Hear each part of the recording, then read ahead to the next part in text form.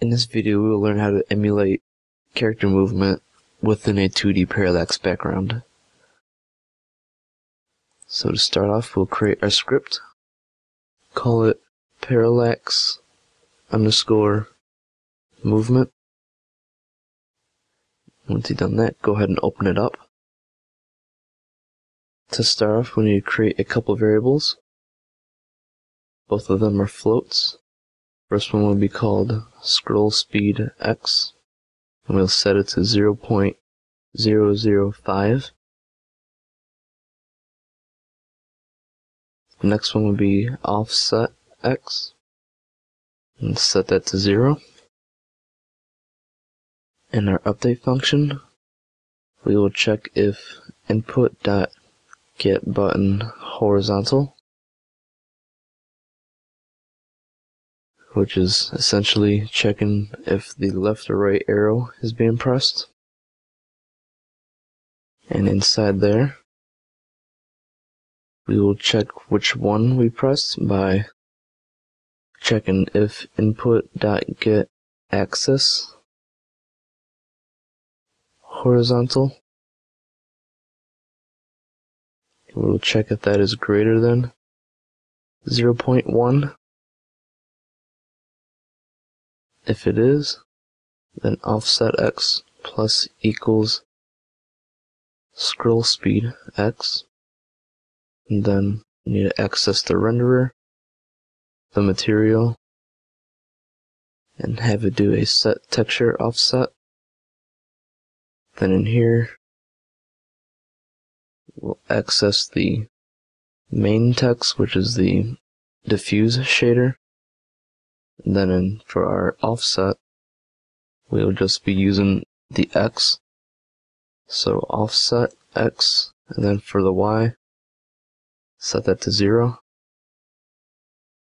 Just copy that if statement down and change this to a less than sign and change that to 0. And down here, change this from a plus equal to a minus equal. So what we're doing here is checking first if you press the left or right button, and then inside there we check which button. This first one is checking for the right button, so the right arrow, and this one down here is checking for the left arrow. Once one of those is pressed, our offset variable is being modified, and then we are setting the texture offset accordingly. The same goes for the left arrow. Once you've done that, go ahead and save it, and we'll go test it out. In order to test this out, we will need a plane, a camera, a light, and a capsule. The capsule, I'm just using it as a character placeholder. You use any game object you want. On our plane, you need to make sure there is a texture on it. And we could drag our script onto it. Once you've done that, go ahead and press play. As you can see right now, the background isn't moving. If you were to press left, it would look like the character is moving left. If you were to press right, it would look like the character is moving right. Now it looks to the player that the character is moving around, but actually the environment is moving around the character. This is commonly used in shoot 'em up games.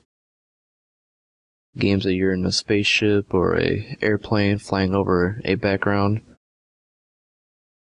It looks like in those games that your spaceship is moving around when actually it's the stars and the planets behind it that's making it look like your character is moving. And with that, you have successfully created a script that implements character movement with a 2D parallax background.